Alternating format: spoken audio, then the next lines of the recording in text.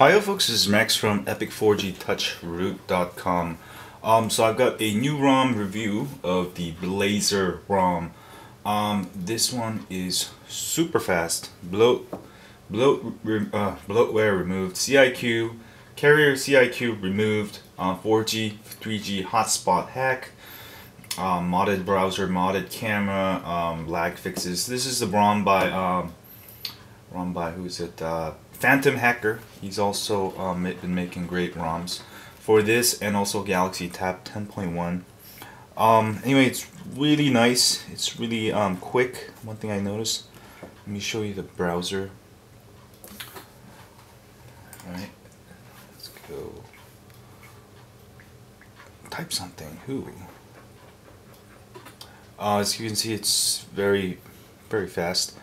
Let me see here. Oh, let me show you the version number. Settings. This one actually comes with the stock kernel.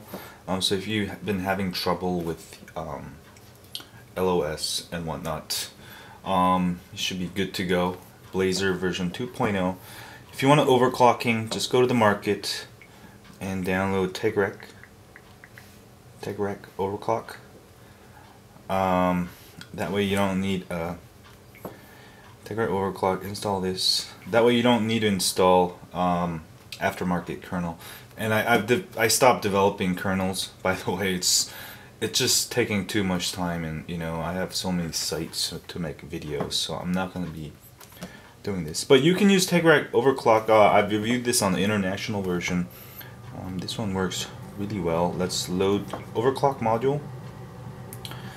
And this one also allows, the good thing about the Tegrec overclock is it allows you to actually overclock your GPU also. See under GPU, oops. Whoa, there we go. Back, you can actually overclock to lock to 267. Yep, you can do lock it there, and let's overclock it to the highest for 1.452, and that way I've got it all overclocked. Let's run a quadrants test just for the hell of it, and you should get pretty good numbers here because of the Tegrec overclock.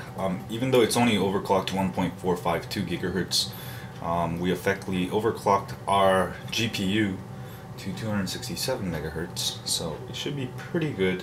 Should get around 3500 on quadrant, maybe a little bit more at 1.452 gigahertz. But this is a great ROM. There's also some extension for tweaks. Highly recommend it. Anyway, I know there's going to be some ICS ROMs. There's already for the original Galaxy S2, the series 2983. Okay, that's not too bad, but it's really the speed of the ROM that matters, and I feel like it's much faster. It's not. I don't think it's just placebo effect. Anyway, check it out, Blazer ROM. Oh, I forgot to show you the Android version. Oh yeah, 10.2.3. Oh yeah, I forgot to tell you, I also have the Galaxy Note arriving today via UPS, the unlocked international version. I have a full unboxing of that. I'm so excited because I got to try Galaxy Note when I was in Korea, and it's so nice. It's like Galaxy S2 times like 2. The one I ordered, it comes with 1.4 gigahertz Exynos processor. This is 1.2 dual core versus that one is 1.4 dual core. So it should be faster than the original Galaxy S2 with even a bigger screen, 5.3 inches, and you get the stylus. And the Korean version actually has DMB TV, but we don't have it here, which is too bad. But it should be pretty fast. I'll be rooting that, and you know what? That's gonna be my new favorite phone. I've tried the Galaxy Nexus 2, and you've probably seen the LTE Galaxy Nexus reviews for Verizon. It just, the battery life just sucks. But the Galaxy Note, the battery life's really good.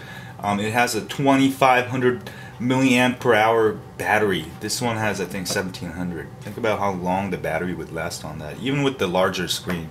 Anyway, I'm so excited. I'm just waiting for my UPS guy. As soon as I have that, I should have Galaxy Note in my hands pretty soon. Anyway, see y'all later. Subscribe and check out this ROM if you've been having some trouble. This one should fix a lot of problems and super fast. See y'all later. Thanks. Subscribe.